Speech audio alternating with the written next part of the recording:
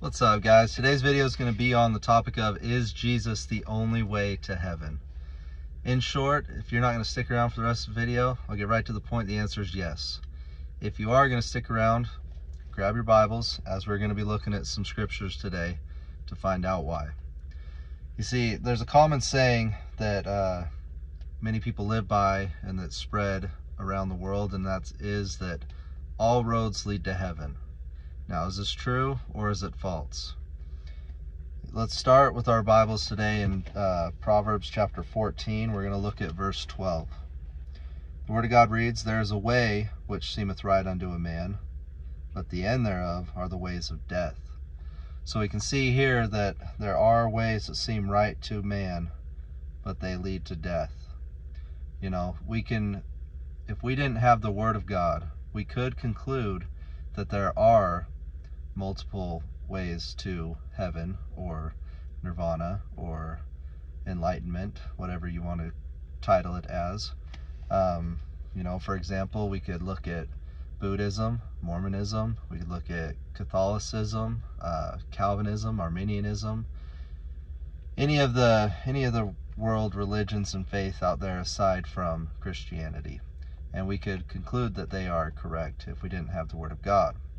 But what it all boils down to is that everything aside from Jesus and Jesus alone can be lumped into the category of salvation by works. But the end thereof is the ways of death. So what's the difference between all of these men, all of these teachings from these different world religions and faiths that are out there? For example, you know, we have very popular people. For example, Buddha, Muhammad, Joseph Smith, John Calvin, Jacob Arminius, all the preceding popes of the Roman Catholic faith. What is the one thing that they all have in common, though? They are still in their graves. But Jesus, the difference between Jesus is he is risen, amen? He is alive. He is ascended on high, sitting at the right hand of the Father. Hallelujah, amen. So we can see here that there are ways that seem right to a man, but they're not right. What is the right way? If you would, grab your Bibles and turn to Matthew. Matthew chapter, let's look at 7. Matthew chapter 7 and verse 13 and 14. Word of God reads, "Enter ye in at the strait gate, for wide is the gate, and broad is the way that leadeth to destruction, and many there be which go in thereat. Because strait is the gate, and narrow is the way which leadeth unto life, and few there be that find it." So we can see here there's two different types of destinations, two different paths. There's the broad way and the narrow way. One way leads to destruction, and many there be that find it. And there is a narrow way which leadeth to life, and few there be that find it. Why is it narrow and why is there few? Because people reject the fact that we are saved by grace alone, through faith alone, in Christ alone.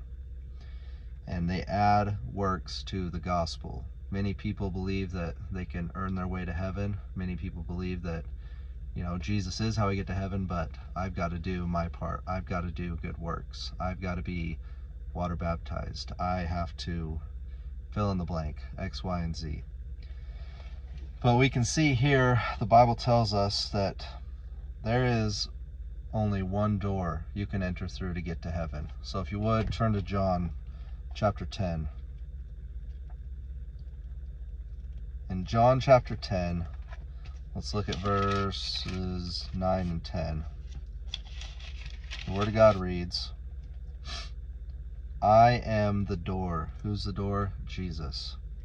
"By me, if any man enter in, he shall be saved, and shall go in and out and find pasture." But look at what number 10 says. The thief cometh not, but for to steal and to kill and to destroy. I am come that they might have life, and that they might have it more abundantly.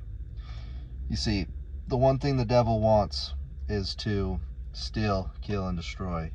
If he can do anything to just lead you off of the narrow way, then he wins. You see, the devil hates God, that he hates the fact that we can have salvation and that it is simple because Jesus paid it all. He will do anything he can to make you doubt the Word of God and doubt the fact that it is as simple as Jesus has made it. If you would, let's look at Acts chapter 4, verse 12. Acts chapter 4, verse 12, we can see that there is only one name that can save. The Word of God reads, "Neither is there salvation in any other, for there is none other name under heaven given among men, whereby we must be saved." And what is that name? Jesus. Jesus Christ saves. He is the only name that can save. He's the only person that can save. Now, let's turn back to John. Let's look at John chapter 14. We'll spend a little more time here. John chapter 14 and verse 6. Jesus saith unto him, I am the way, the truth, and the life. No man cometh unto the Father but by me. So what can we see here? We can see here that there is not multiple ways. Jesus isn't just a way to heaven. He's not just a truth or the life. He's saying this singularly. He is excluding all other ways, all other truths that lead to life. Jesus is saying, while this verse is very exclusive, it is the most inclusive, because Jesus, as it says in John 3:16, for God so loved the world that he gave his only begotten Son, that whosoever, again, that is the whole world, you are a whosoever, I am a whosoever, that whosoever believeth in him shall not perish, but what? Have everlasting life. And so we see here, let's look at these three statements here, these three singular statements. Jesus says, I am the way. The way means that this excludes religion, traditions of men. It excludes me, and it excludes you and all of our efforts to save ourselves. Just like it says in Ephesians 2:8 and 9. The Bible says in Ephesians 2:8 and 9, for by grace are ye saved through faith, and that not of yourselves, it is the what? Gift of God, not of yourselves, lest any man should boast. So we can see there that salvation is a gift from God, and it's through faith in his Son, in Jesus Christ. It's not of works. It is not of anything that you could do to get yourself there. You cannot earn salvation. Salvation is a gift of God, not a reward we earn. Now the next statement, Jesus says, I am the truth. This means that he is true, and anything that contradicts and goes against Jesus is false. Jesus and Jesus alone is the Savior and the only way to salvation. So we go on to proceed to Jesus saying, I am the life. Now, why does he say he's the life? The Bible tells us that anyone who doesn't have Jesus Christ as their Savior is spiritually dead. You need to be born again. You need to be regenerated. You need to be made spiritually alive. And that is the only way to salvation, is to be born again. And that is through Jesus. If you would, turn your Bibles to 1 John. 1 John chapter 5. 1 John chapter 5, and let's look at verses 9 through 13. We see here the Word of God reads, if we receive the witness of men, the witness of God is greater. For this is the witness of God, which he hath testified of his Son. He that believeth on the Son of God hath the witness in himself. He that believeth not God hath made him a liar, because he believeth not the record that God gave of his Son. So what is this record? The very next verse goes on to say, and this is the record, that God hath given to us eternal life. And this life is in who? His Son, Jesus Christ. He that hath the Son hath life, and he that hath not the Son of God hath not life. These things have I written unto you that believe on the name of the Son of God, that ye may what? Ye may know that ye have eternal life, and that ye may believe on the name of the Son of God. The Bible tells us that when we have the Son, we have life. We have been given eternal life, and that we can what? We can know. Not that we can hope, not that we can think, not that we can one day earn it. No, that we can know right now that we have eternal life, present tense. Salvation is a moment, not a process. So we can see back here in John 14:6, no man cometh unto the Father but by me.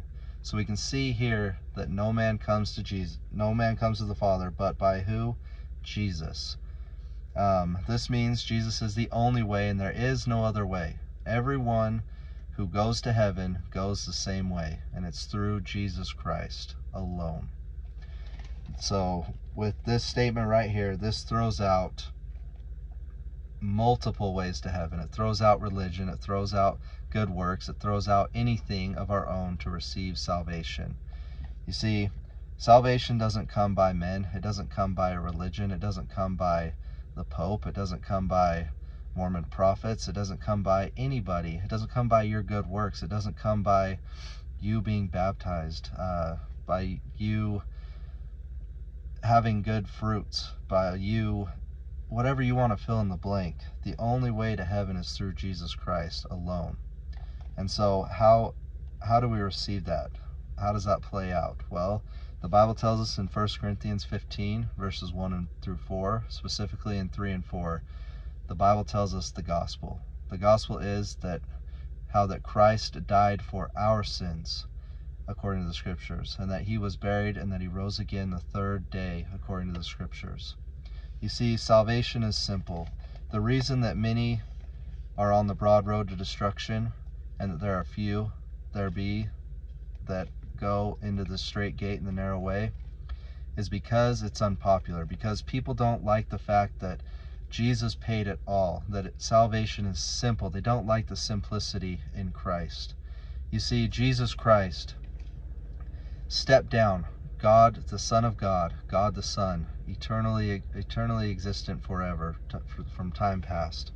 You see, God stepped down into his creation, born of a virgin, humbled himself and took upon flesh, and he lived a perfect and sinless life that you and I could never live. And he willingly went to the cross as the perfect, spotless, unblemished Lamb of God that taketh away the sin of the world. He shed his perfect blood on that cross for me, for you, for the sins of all the world, nailing those sins to the cross. He was buried, and he rose again the third day for our remission of sins and justification.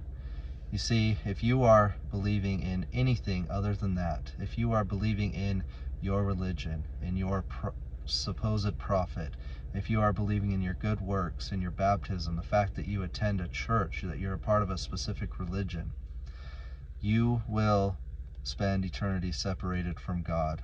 You will spend eternity in a place called hell, a very real place, and I don't want you to end up there. I want to see you and everyone else in heaven with me. And why do I know I'm going to heaven? Because the Word of God says so, because Jesus died for my sins, and he was buried and rose again, and I placed my faith in him and him alone. It is Jesus who saves, not you, not your religion, not your works. I pray today that you would receive Christ as your Savior. It is that simple. The moment that you trust in the gospel, as it says in Ephesians 1:13, God seals you with his Holy Spirit of promise until the day of redemption. God is coming back for his bride soon, people. And I want you to be caught up in the clouds with me. I want you to be raptured, because the tribulation that's coming is the scariest thing in the world, and I don't want anybody to have to go through it. I don't want my friends, I don't want my family, I don't want you as a stranger listening to this to have to go through the tribulation period. You can know where you're going when you die. All you have to do is believe and trust in Jesus Christ and the gospel. Believe that he died for you, for your sins, was buried and rose again, and you are promised everlasting life. You are sealed with the Spirit. There is nothing, no man and no one, and not even yourself, that can separate you, that can pluck you from the hand of God or the Son. There's nothing that can break the seal of the Holy Spirit. God tells us that you can know that you're going to heaven. God tells us that there is nothing that can separate you from the love of God once you are born again. The Bible tells us that there is therefore now no condemnation to any of those that are in Christ Jesus. So I pray today that today would be the day of your salvation. If God has placed somebody on your heart that you want to share this video with, I pray that you do, that it can be a blessing to somebody. If not, I'd pray that you would just like, subscribe, and comment. Do anything we can to get the one true gospel of grace out there to the lost and dying world. I don't do this channel to receive praise of man and attention and glory. I don't plan on being a huge mega YouTuber. I just want people to know the one true gospel of grace. I want people to know my Savior, Jesus Christ. I want them to know where they're going when they die. So I hope this video has been a blessing. Like I said, share with anybody that God puts on your heart. And if you are listening to this and you are not saved, let today be the day of your salvation. We'll catch you on the next one. God bless.